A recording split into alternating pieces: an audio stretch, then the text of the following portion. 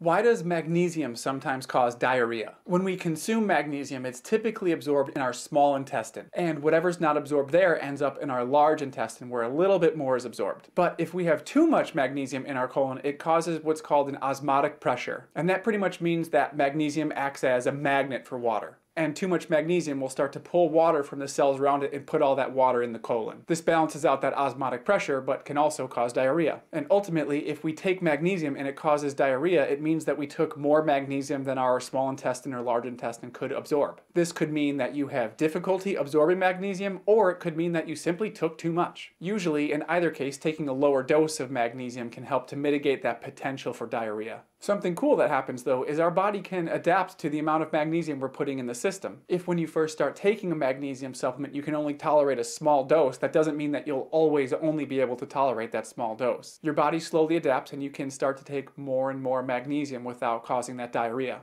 Another thing that you can try is take a different form of magnesium, because magnesium citrate and magnesium oxide tend to cause diarrhea more than some of the others, but we'll talk about the different forms soon.